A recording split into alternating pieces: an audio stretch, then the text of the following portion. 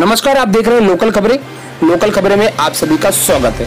उत्तर प्रदेश के सिद्धार्थनगर से संदीप पांडे की खास खबर पर आइए एक नजर डालते हैं। किसानों द्वारा सिंचाई की समस्या के समाधान हेतु जिला अधिकारी महोदय को शिकायत की गई।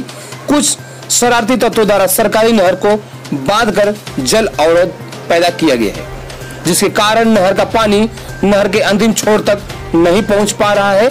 किसानों की फसलों की सिंचाई नहीं हो पा रही है।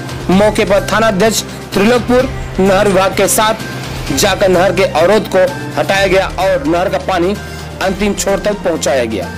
यह सेमरी रजवाहा जो बिस्कोहर से लेकर धोबहा तक लगभग 32 किलोमीटर है। इस पर बुड्ढी खास बेलहसा और बिशनपुर में बांध बनाकर नहर का पानी रोका गया था। इसे हटाया गया।